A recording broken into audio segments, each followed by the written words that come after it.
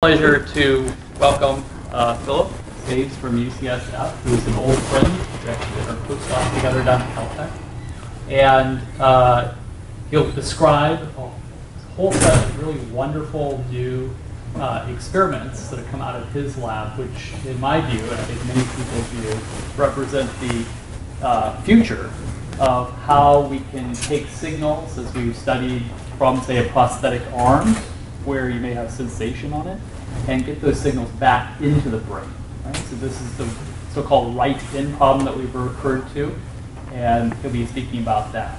And throughout his whole career, he's studied a great deal about how you take multiple types of sensory information, vision, proprioception, and fuse that together. Also very interested in brain-machine interfaces, basic science, and so forth. So for those of you that may be considering graduate school in the coming year or two, make sure to check out his lab. Thanks, Flip. Hello. So I'm going to start by showing you a little video. So I hope it's a little bright up here, but can you guys see that all right? Let's see if this works. That's good. That's fine. I don't want people to go to sleep. So look at this video. This is a guy in a wheelchair, and it's in slow-mo, obviously, but even aside from that, you can tell that there's something wrong here. All he's trying to do is get out of the wheelchair and sit down on the ground. And I think you'll agree with me that he does not look like he's got full command of things there. He's having some difficulty. Does anybody want to just throw out a guess of what's wrong with this person? Anything? Any ideas? Parkinson's, good guess. Anybody else? Okay, yeah, I mean, it looks like maybe Parkinson's or ALS or something. He clearly has some motor deficit, right? Does everyone agree that's what it looks like? Actually, he doesn't. His motor system is completely fine. There's nothing wrong with his motor system. What there is a problem with is his sense of perception of his own body. So this is somebody who, this is from a documentary I'll tell you about in a second, but this is somebody who has lost proprioception. Oh boy, I have trouble with my animation. All right, well, I was going to define some terms here, but this is somebody who has lost somatosensation. So he cannot feel his own body, and when we think about somatosensation, there are a couple different things we think about. We think about the sense of touch, cutaneous touch or tactile touch, like when you brush against something or when you push against something. But there's also this sense of proprioception, which is a generic term that basically means the ability to know where your own body is, the position, state of your own body. And the word that's supposed to be here, but somehow didn't make it on the animation, is deafferentation. So do you know what afferent versus efferent? Does that ring a bell? So efferent is an anatomical term, or a physiological term, to mean outflow. And afferent is a term to mean inflow. And so when we talk about afferent fibers or afferent pathways, what we're usually talking about are sensory pathways that come inflow into the brain. And so this is somebody we say he's deafferented because he's lost that somatosensory inflow, that ability to feel his own body. And in particular, for this particular demonstration, the problem is that he's lost his sense of proprioception. He cannot feel where his body is. And it turns out that sensory deficit has truly profound implications for the ability to move. So it's not just sensory, now it becomes a movement problem. And I highly recommend this BBC documentary. I don't know if I tried to find it through some legitimate source and couldn't, but it is available on YouTube and the whole thing. And it's really actually a great story because it's not so much about this guy who would be a typical patient in this sort of case. There aren't many of these people, but it's actually about a guy who, through sheer force of will, manages to retrain himself to move without proprioception. It's quite a good watch, actually. But normally, for normal people, if you lose your sense of ability to feel where your body is, your sense of proprioception, the consequences are quite bad. So I'm going to talk a little bit now just generally about proprioception and its role in movement control. So Claude Gaz at Columbia and a number of his colleagues did some kind of seminal studies in the 90s where they looked at patients that had something called large sensory fiber neuropathy. So these are patients who, again, these sensory fibers, these afferent fibers were lost. And they had them do very simple things like just mimic like a sawing motion or cutting. And normal subjects can do that quite well, of course. And if you just look at the path that they take, it's a nice straight path. But if you have these deafferented patients, what happens is that you get these kind of wiggly, jiggly paths. So they're not able to properly coordinate and properly time their movements. And this is when they have vision, they can see their hand, but they're still not very good. And if you take away vision, they're even worse. Okay, so clearly there's something about that sense of proprioception that's critical to get effective, well-calibrated movement. And it's actually not that hard to come up with laboratory tasks where deafferented patients do okay. I mean, they can do this task. It's just a little wiggly jiggly. But a quote from Rothwell about a patient that was deafferented where he says, you know, he's okay at these laboratory tasks, but his hands are relatively useless to him in daily life. He's unable to grasp a pen, to write, to fasten his shirt buttons, or to hold a cup in one hand. So this is a pretty profound deficit when it comes to the ability to get around in the world. And a lot of that isn't just the sense of proprioception. It's also the tactile sense from the fingers, which is critical to do things like manipulate objects. And just to give you a sense for this, I've got I think these are some of the greatest videos in all of neuroscience. I love these videos. This is Roland Johansson. I don't even know if they've ever been published, but Roland Johansson graciously gave them to Randy Flanagan at Queens, who, with permission, gave them to me. And so let me show you what Roland did. So he asked this woman, this is a normal, healthy woman, to do something very simple. Okay, so her task is going to be to pick up a match and strike it on this box and light the match. That's pretty straightforward, right? You could all do that pretty quickly with one hand. It took her 7.5 seconds to do that. Pretty easy. Now what he did was he took some lidocaine, which is a drug that's a nerve block. It's like the thing you get in your teeth when you go to get a cavity fixed or something like that. And he injected lidocaine into the fingertips of this woman's hands. And look what happens now.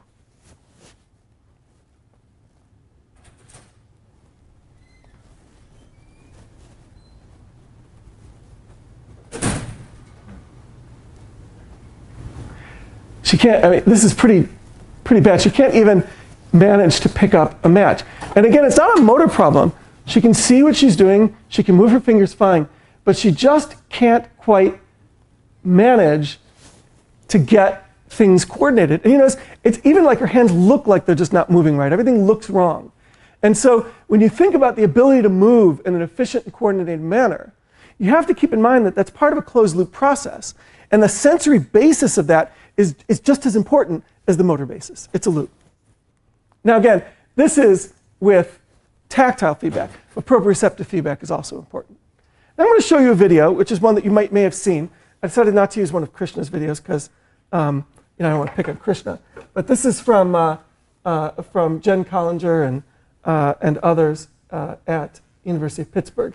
And I don't know if you guys have seen this before or not, but this is a video of a patient with spinocerebellar ataxia who has a motor cortical implant, and she is controlling that robotic limb. Have you guys seen this video before?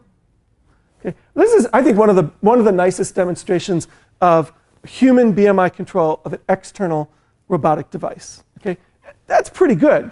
She was able to pick that thing up and pour that. I mean, you know, when I show this to lay audiences, a lot of people clap sometimes when they see that. Okay, but so it is impressive. But the thing is, it doesn't look like natural movement. It's slow. It's halting. It just doesn't look quite right. And the question is why? What's missing? And I would argue that at least some of what's missing is the ability to feel your own body. That when you are interacting with a robot like that, you are essentially a deafferented patient. The control side is there, admittedly impoverished, but it's there, but that sensory side is missing. And there's some little bit of hint in the literature that if we could provide somatosensory feedback in a particular proprioception to a user of a BMI interface like that, that performance would improve. So this is a kind of a clever study by Aaron Szyminski in Nico Hatsopoulos' lab at University of Chicago, where he had a monkey do, this is kind of a typical BMI kind of thing, the things that I think you've probably seen videos or heard Krishna talk about. So this monkey's simply trying to move a cursor around a screen. So this is the kind of performance that he gets when he has the monkey literally move his hand around the screen to hit these targets.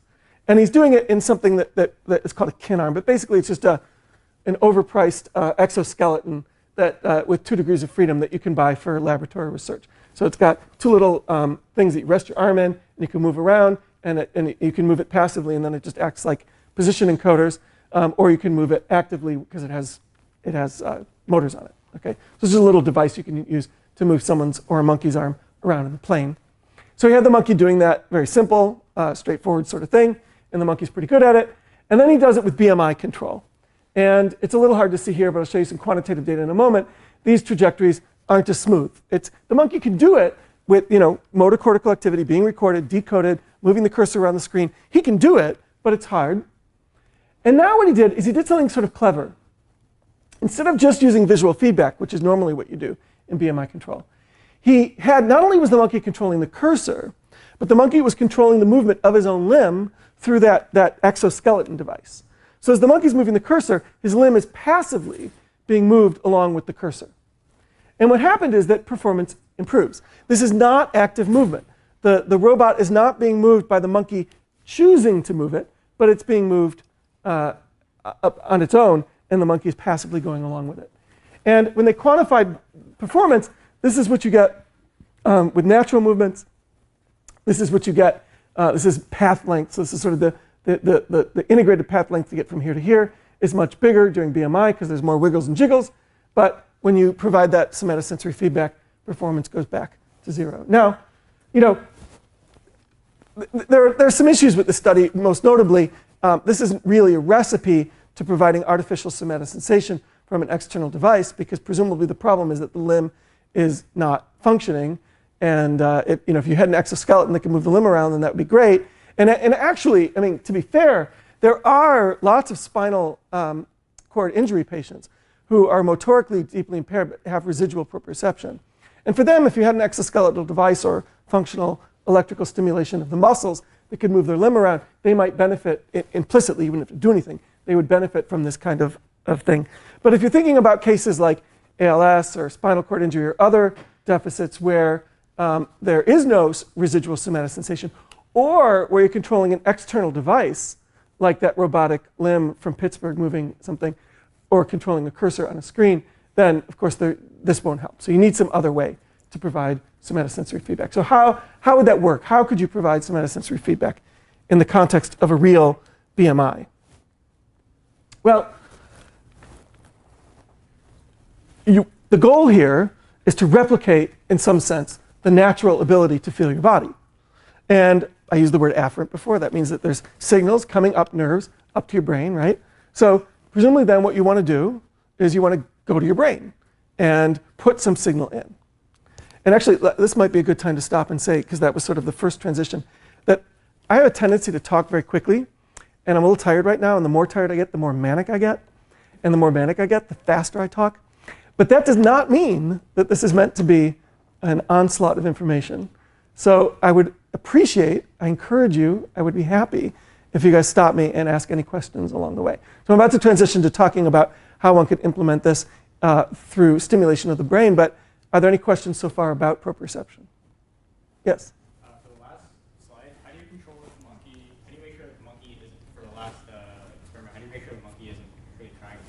Great question. How would you do it? Have the motors fight back. Yeah, and if you could do that. But the problem with that is, if you could do that, that's right. But then there are all kinds of issues, because then there's this whole confound now, because they are moving and they're actively moving, and it gets very. That's not a great experimental design if they're fighting back the whole time.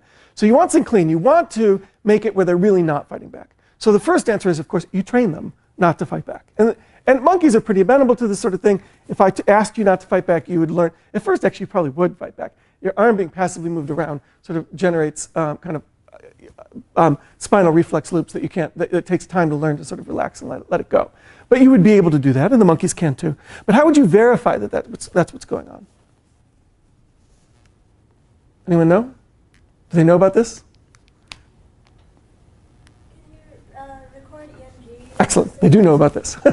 Yes, EMG, exactly. Have you guys learned about EMG? Electromyogram?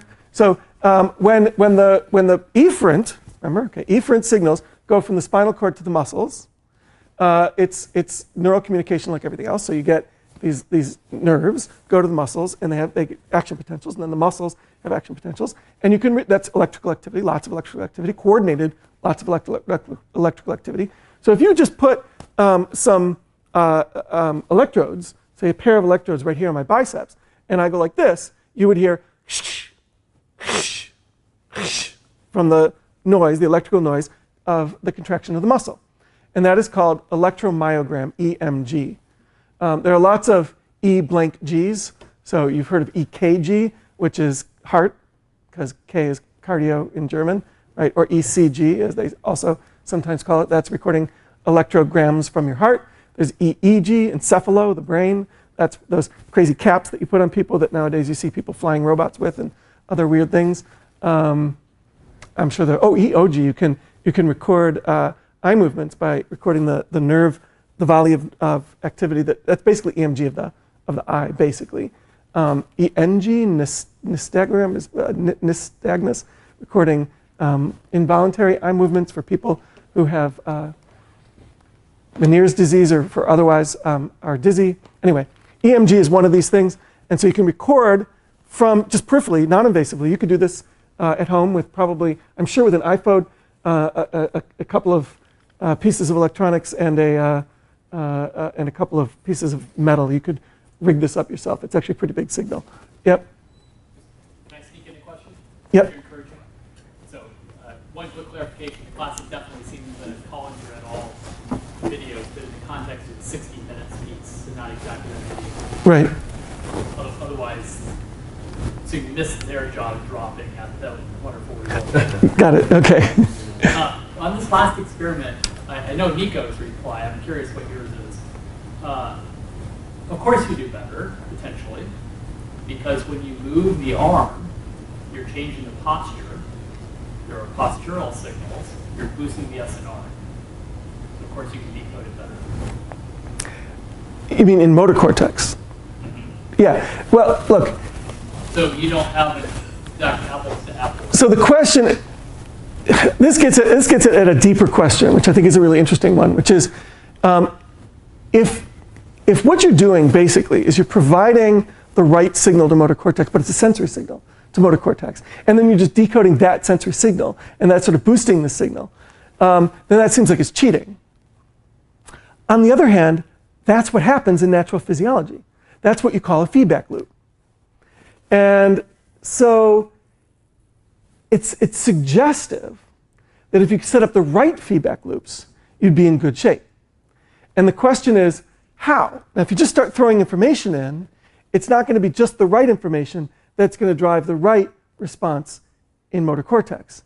And so I think you're exactly right that this may be essentially that you're reading out the sensory information in motor cortex. So one thing about neuroscience you should understand right off the bat is almost anything anybody tells you, it's wrong.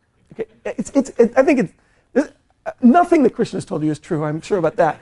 And there's well, plus I actively lie.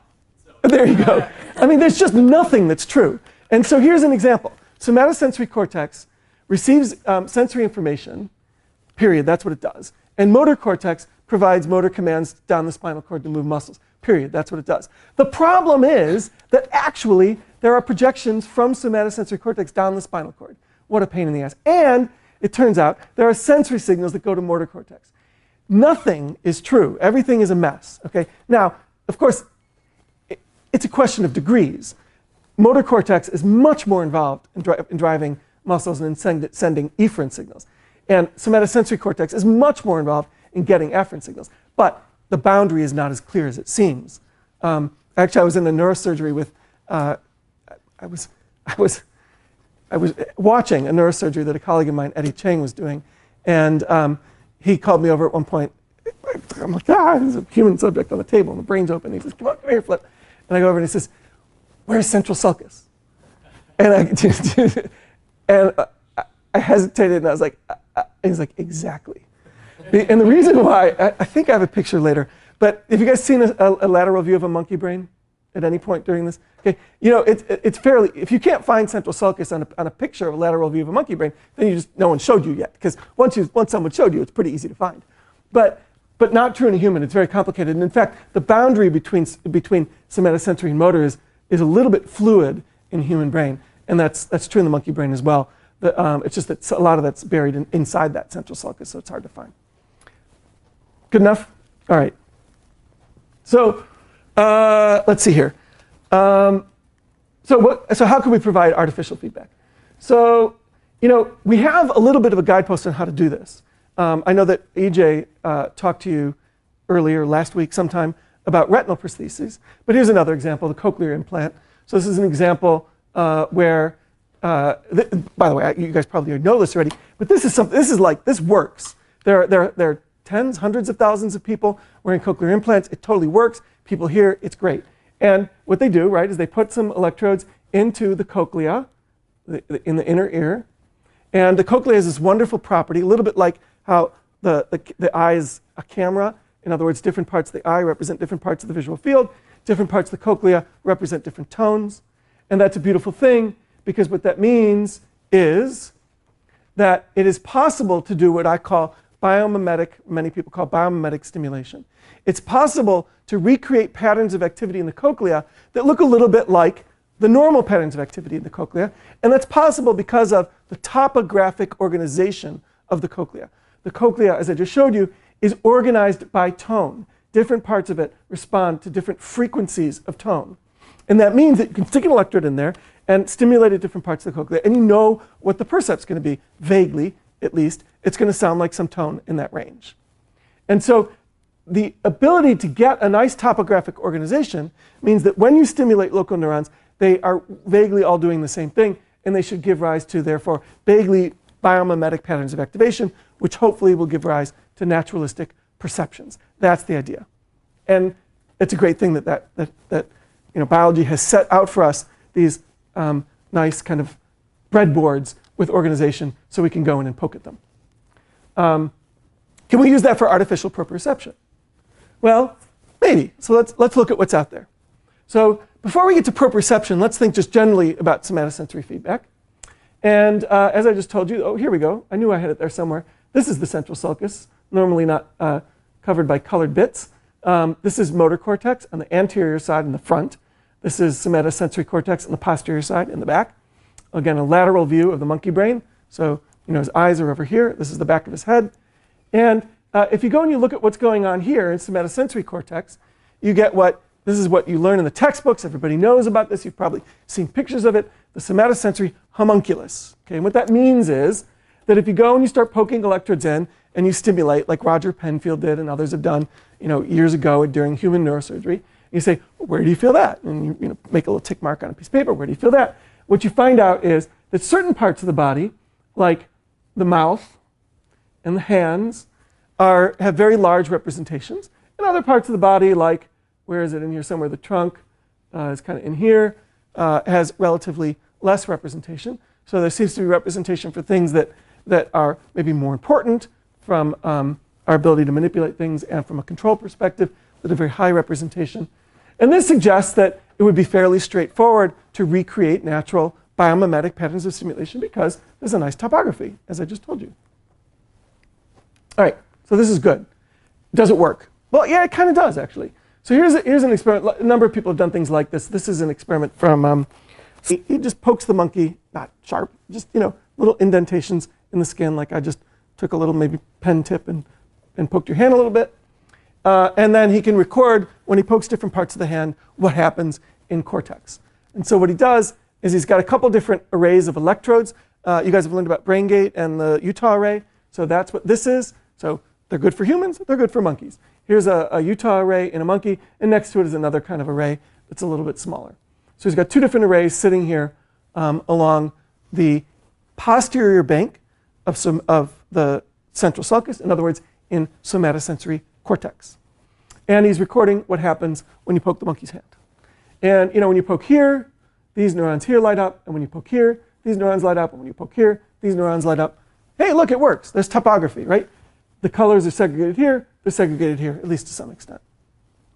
And that suggests that you could turn that around now, stimulate through these electrodes, and create biomimetic patterns of activation, and the monkey will feel it. And it turns out it really does work. So he's stimulating, and he can do two things. He can push the skin, that's what this is supposed to be, and he can stimulate in the brain. And he can compare those. So one of the great things about working with monkeys is you can train them to do all kinds of things. And in particular, you can train them to report what they feel. Of course, they can't tell you what they feel, but there are lots of clever tricks. For example, you can ask them to feel two things and lift a bar if the second one is stronger than the first one. Or you can ask them to do two things and lift the finger that they felt pressed, or whatever. There are all kinds of little tricks, and monkeys are amenable to that kind of training. So there are lots of ways.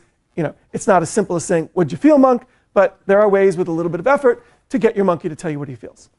And that's what Sleeman did. And so he's able to show that monkeys can detect the stimulation on a finger. And not only that, that they can discriminate their amplitude. And he can do experiments where he compares natural, real stimulation to stimulation in the brain.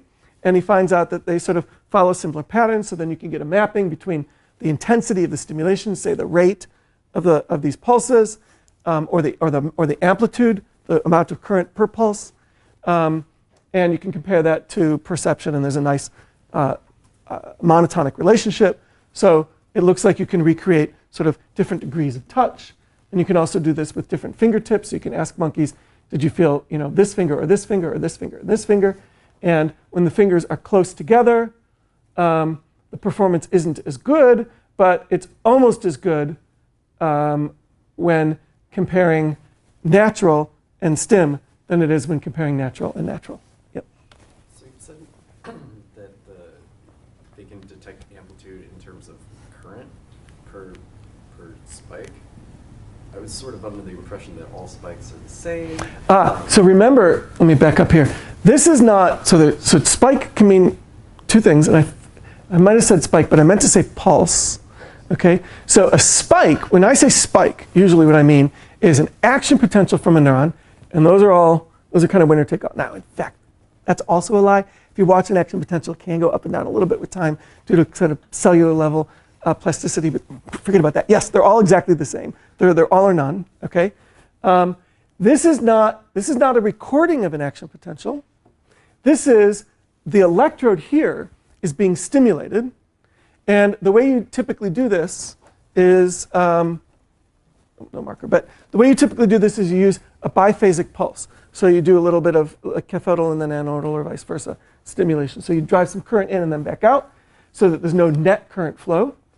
And what that does, that little electrical field drives, because you're creating a time-varying electric field, which will then create current through local neurons. But that current itself is exactly what normally drives an action potential. So then it will drive winner-take-all, always the same action potentials in the nearby neurons. The number of spikes that you get out, those binary events from neurons, will vary both, it seems obvious, but the rate at which you pulse, the faster you pulse, you might think, the faster neurons will spike nearby when they're being driven by that pulse. And the more the current, probably what's happening there isn't so much that like the next door neuron next to that electrode fires more when you increase the current. Probably what's happening is the electric field's now spreading further, and so you're recruiting more neurons into that percept. And in fact, when you press the skin harder, you actually do recruit, not only will the local receptors fire more, but you'll start to recruit more receptors because you'll indent the skin more, and so it'll spread out on the skin. So it sort of makes sense that that would work. Okay.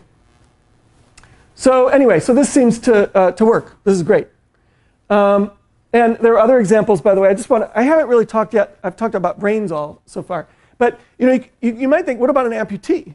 Why mess with the brain? You could also go right to the peripheral nerve, which is that afferent fiber that I talked about. And this is some beautiful work from Dustin Tyler's lab. I'm not going to go into details about it, but they put little cuffs around the residual nerves in an amputee, and they stimulate those. And similarly, they can get, when I stimulate here in this nerve, I get these 3 different electrodes, give me 3 different spots when I stimulate the radial nerve or the medium nerve or the ulnar nerve. So you can create, again, these sort of tactile percepts on the hand. And Dustin has an eye for marketing. Beautiful task he had. He had subjects try to pick the stems out of a cherry. That was the task, with holding the cherry with their prosthetic limb. And sometimes they squish the poor cherry, and sometimes they don't. They pull it out without squishing the poor cherry. And you can look at how many successes they can get without squishing the cherry or dropping it when they have that stimulation, that ability to feel their fingertip turned on versus off. And clearly they do much better when it's on. And then you can look at, independent of whether they have vision, that's these two. And then you can look at how hard they push when they're trying to do that cherry. And they push really, really hard when the feedback is off, because otherwise it'll slip out of their hand. But now that they can feel, the pressure goes way down and they don't squish so many cherries. Okay? So again, just a beautiful demonstration of what can happen by providing that kind of feedback. All right. So how do we get from these beautiful demonstrations on the tactile side to proprioception? The ability to know where your limb is. And here we have a problem. And the problem is that although the somatosensory homunculus does give a pretty good overview of these kind of coarse body parts, and is actually pretty good for digits, it's not very good for proprioception. So there are all these classic experiments from Penfield and others, neurosurgeons, who stimulate somatosensory cortex and ask people what they feel. And very rarely was the percept, oh, I feel my limb moving. Okay, they felt tingling and touch and these sorts of things, but rarely did they feel their limb moving. And there's at least one example by forgetting the surgeon's name now, where he did find a couple sites, and that he was way deep in the medial wall of the brain, and he only found 2 such sites out of like 30 or 50 that he looked at. So there isn't a lot. There's sort of not this obvious documentation of proprioceptive sites where you know if you stimulate you're going to get sense of motion that's there for the taking. And in any case, if you record, so that's stimulating. If you record neural activity as monkeys move their limbs around, what you find is that there are lots of neurons that respond to movement that are clearly proprioceptive, but nearby neurons may have very different response properties. And so that means that there's a violation of that topography. And the problem is, as we were talking about earlier, when I drive current into neural tissue, I can't pick which neuron I'm going to excite. I'm going to excite all the local neurons. And so if the local neurons aren't doing similar things, and I excite all of them, you're going to get a muddied percept. It's going to be hard to get a crisp biomimetic activation pattern, because those nearby neurons wouldn't normally be firing together. Does that make sense? So that's the problem that we're faced. And then, even if we did know the right spiking patterns, as I just said, we can't really recreate them with stimulation. And in any case, in patients, if you've got a deafferented patient, you can't do that experiment of moving the limb around and recording all those fine things. If you know that you have a nice topography of the hand, then you know where it should be, and you start poking around, and people tell you where they feel it, and it works, because you can pretty quickly map that out in a patient. But it doesn't work so well in this case if you don't know what the topography looks like. All right. So how are we going to solve this problem? So we're going to take a different approach. We're going to look at learning instead of trying to create biomimetics. So instead of trying to recreate natural biomimetic patterns, we're going to try to recreate natural learning. And unfortunately, I'm running a little short on time. So let me just tell you something about learning. Okay. So think about if you have 2 cues. So I've been telling you a lot about your ability to know where your limb is. And I can see my limb, and I can feel my limb, right? And even with a robotic limb through BMI, you can still see the thing, but you can't feel it. So in normal, intact people, for you, what happens if, for some reason, vision and proprioception disagree? And you can do this in the lab with things like prism glasses, so that the whole world is shifted. So I see my hand over here, but it really is here. What happens in that case? Well, what happens is that, well, you average them. So for example, if my vision is here, my proprioception is here, and I ask you, what's the right answer? What would be the right thing to do? Maybe the right thing to do is to say, I'm just going to average the 2. So if I gave you 2 measurements of something, and I asked you what's the true answer, you'd say, I don't know. I say, well, give me your best guess. You'd say, I'd average them. Right? That seems like a reasonable thing to do. And the brain sort of does that. Okay? So if I have vision, I have proprioception, the brain averages them. Except it does something slightly smarter than that. Imagine that you knew that proprioception was not as good of a sensory modality. So if I close my eyes and you ask me to point to my other hand, I can do it, but I miss more. But now if I can see my other hand, it's easy, and I can point more accurately. Okay? So that would say that vision is sort of, this cloud is meant to represent the uncertainty associated with vision. Let's say it's better. Well, you might think then the answer is then just rely on vision. But actually that's not the right answer. The best thing you can do is to still average them, just to weight vision more. And conversely, if vision is less reliable, then you should weight proprioception more. And this can be written down in terms of an optimization problem. And you can think of the optimization problem as either a minimum variance problem or a maximum likelihood problem. And the solution is something like this. If you know you have two sensors, and you know they each have some uncertainty, which we can express as a variance, sigma visual or sigma proprioception, then the right thing to do is to average these two, but to average them inversely proportional to their variance. This is a little hard to read, I apologize, but what this says is that the weighting on vision, on your estimate from vision, is proportional to 1 over the visual variance, and this is 1 over the proprioceptive variance. So the more variable you are for a given modality, the less you weight that modality. And what that does is it gives you an integrated variance that's written like this, and this is 1 over each of these things, and then the inverse of that. So you take the inverse, sum them, take the inverse of that. And some of you may already have the mathematical intuition, but it's true that this thing is always smaller than either this is always smaller than either of these. So the point is that by averaging these two, even if one's more noisy, by averaging them with this weighted answer, you always get an answer that's minimally variant. So it's a good thing to do this, right? And by the way, this is part of the Kalman filter. So when the Kalman filter takes in multiple sensors and combines it with an internal estimate of things, so when you think about the Kalman filter, you think about it as averaging sensory feedback and internal estimate, right? You guys learned about that, right? That's like if you think about anything in the Kalman filter, what does it do? Oh, it averages sensory feedback and an internal predictive estimate, right? Yep, I know you're all nodding inside. But if you have more than one sensor, it's also asking how do you weight those sensors together? And this is the solution that the Kalman filter has built into it. All right. All right. This is buried in the Kalman game. Exactly. So this is what people do. Now, if there's a persistent disagreement between two sensory modalities, the brain is also very plastic, and it'll bring those two things back into alignment. And I want to point out now, just to be clear, this is not some weird experiment we do in the lab with prisms. This is the normal state. Sensory signals are inherently noisy in the brain. Two sensory signals never tell the brain exactly the same thing. And so the brain's always weighting these two things together. And not only that, it's a hard job, because the natural sensory signals that come in are complex, they're heterogeneous, they're mixed up and stuff. And so the brain has to figure out how to combine these. And in fact, it has to be learned. So due to time, what I'm going to do is I'm going to tell you about the next set of slides, and I'm going to cut to the chase. So we asked how it is that this could be learned. How could you learn to combine two sensory signals? And we did a bunch of neural network modeling, which is all deeply interesting. But the bottom line is this. It turns out that you can get a neural network to learn to take two sensory signals and keep them in tune with each other, and to combine them in the statistically optimal way. And all you need to make that work is that the two signals coming in are representing the same thing, that they're correlated moment by moment. It's kind of a beautiful thing. Something called unsupervised learning, meaning that you don't know anything about what you're supposed to do, you're just making sense of the data. That will do this optimal cue combination, and it will keep them calibrated if they go out of alignment. And not only that, if you start out with two sensory cues that you don't know anything about, this network will learn to combine them. And by the way, as a side note, we've pushed that idea more, and it can do all kinds, that same algorithm can do all kinds of things, like even implement a Kalman filter if you set up the statistics right. That's a side note. Okay, so again, the take home from this is, according to our model, and it's just a model that we built, it's a neural network model using some machine learning tools. If two signals correlate moment by moment, our network can learn to integrate them.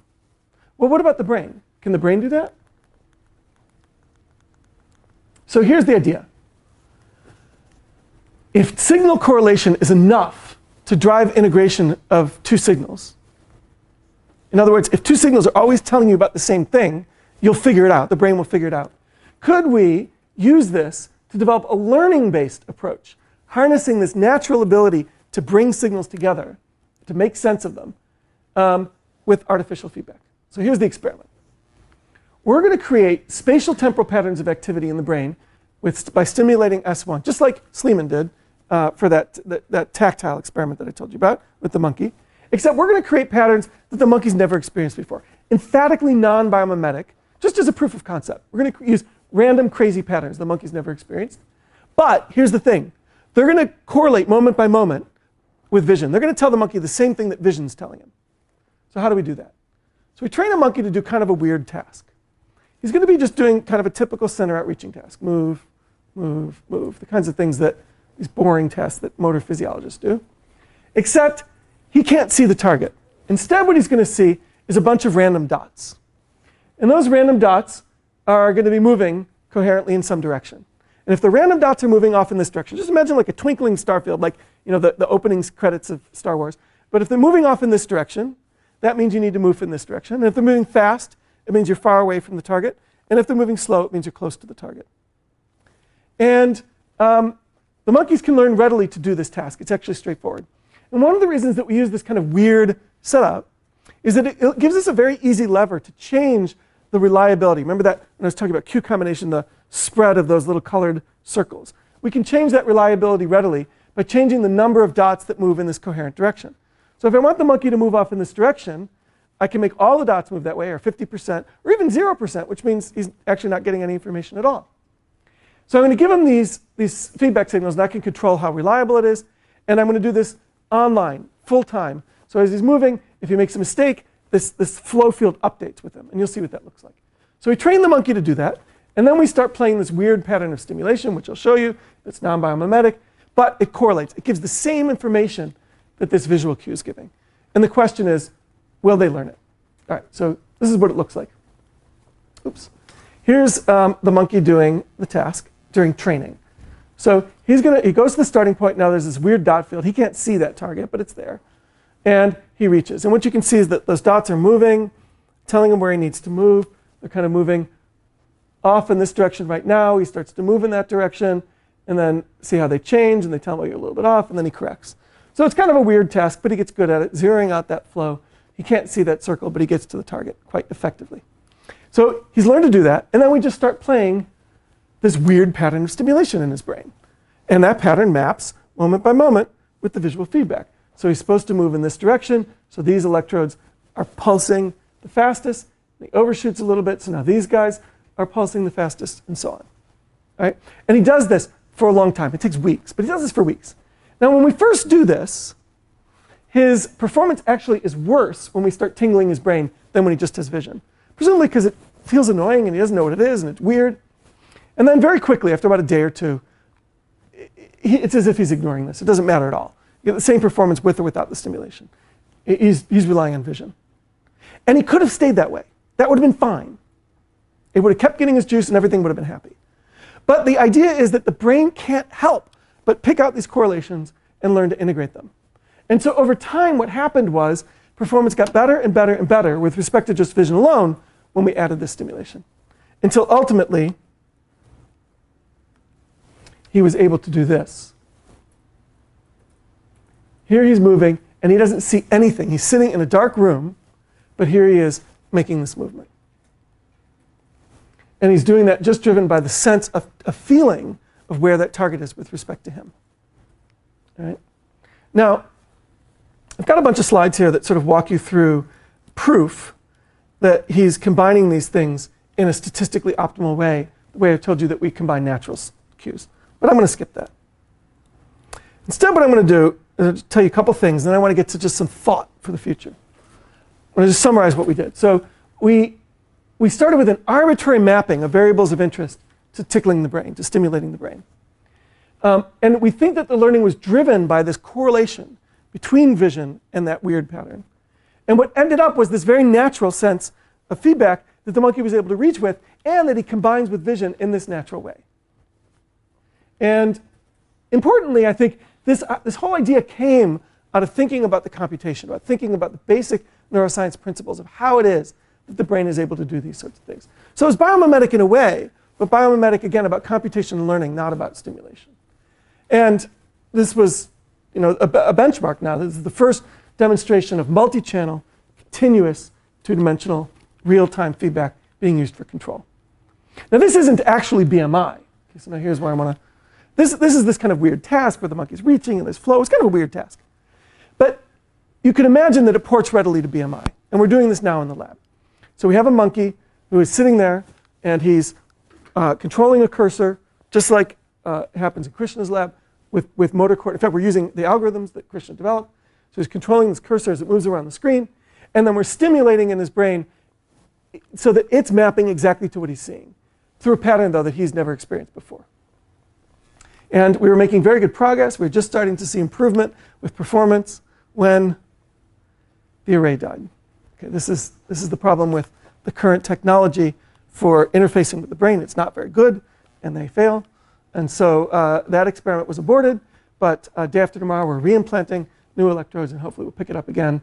And hopefully I'll be able to tell you soon that this idea ports very well to this very literal application now of making a monkey be able to feel a cursor moving around the screen. That's where we're going to get to. Now, one other thing I just want to briefly mention is this notion about peripheral versus brain interfaces. Obviously, if you're trying to control an external device and you're completely paralyzed and you have no somatosensation, you got to go to the brain. I would argue that even in the case of amputees, once we solve these brain interface problems, it might make sense. It might be that you want to go to the brain because it's easier to put lots of information in. There's sort of more tissue there to stimulate. And then one last thing before we're done, this distinction that I've been drawing between biomimicry. So I said what you really want to do is you want a cochlear implant that mimics what it is that naturally happens. But in fact, even the cochlear implant isn't truly biomimetic. And in fact, it takes a lot of rehabilitation to learn to hear with a cochlear implant. And so there's sort of a continuum between biomimicry and learning. And in fact, the real solution is going to be somewhere in between. And the debate, I think, is how much effort do we need to put into mapping out what natural patterns look like before we try doing this? And how much can we just use the best we've got and then rely on learning? And that's still sort of a debate in the literature. I'll stop there. Thanks very much.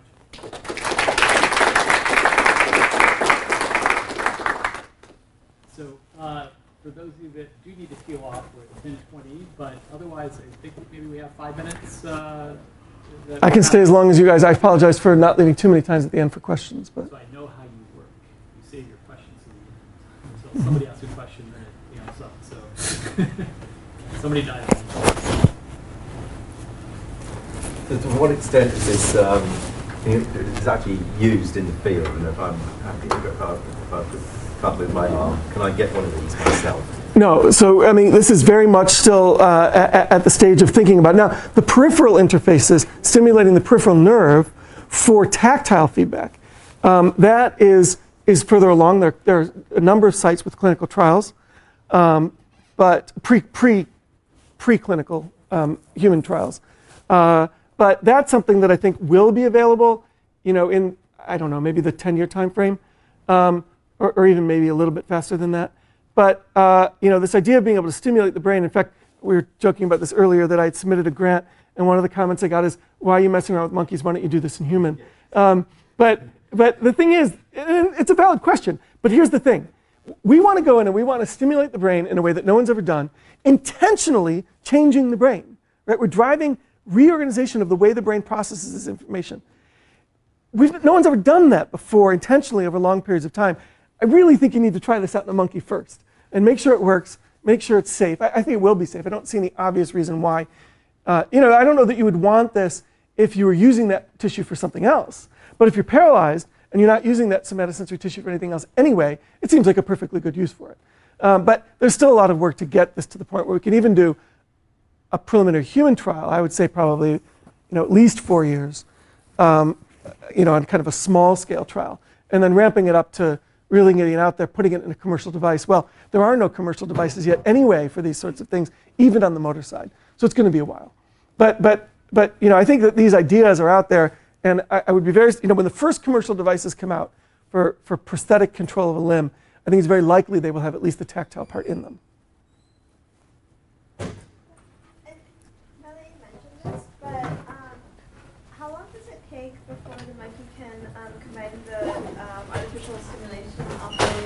Week, but to get to that real kind of asymptotic performance took about 2 months.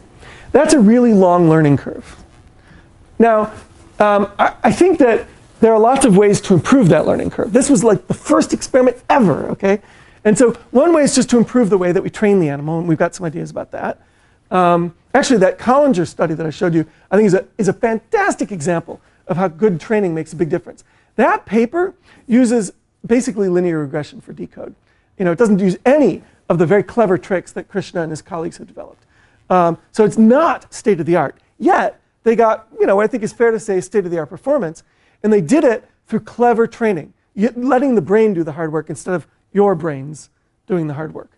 And so there's certainly something to be said there. But there are three things to think about. There's out of the box, how well does it perform? You'd like to get that good because that gets people involved. You want fast learning, and you want great asymptotic performance. It's very clear that the more biomimetic you are, the better this is going to be. Right? If you start out with something you've never experienced, out of the box performance is going to be bad. What isn't clear is how much it affects learning rate and asymptotic performance. I suspect that it will have a big influence on learning rate. I think the more biomimetic you are, the faster you'll learn. I don't know about asymptotic performance. We'll see what the study, what study section is? That's the people who review grants at the NIH. I'm asking them the same question. We'll see if they think that's an interesting question. Just curious. So you're using vision and proprioception, artificial stimulation. Is there a way to condition other senses as well so as to boost correlation? So for example, conditioning sound or...